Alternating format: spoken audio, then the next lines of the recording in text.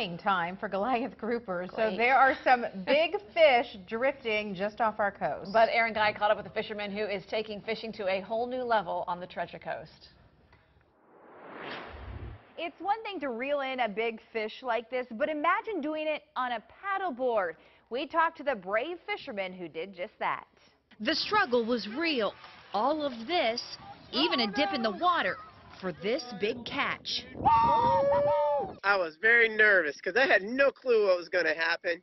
And then as fast as it could pull me around and as hard as it pulled me around, it was amazing. I'm still sore today after catching it on Thursday. Captain Ben Chancey apparently needed a challenge, so he decided to skip the safety of a boat and decided to fish off a paddleboard. And we thought, let's see if we can go do it out of a paddleboard, if it's even possible. That was the first day I've ever even stepped on a paddleboard before. This massive fish was caught off the coast of Stewart. It's 7 foot long by 63 inches around, so 5 foot 3 inches around. And it's more than 400 pounds, 412 to be exact.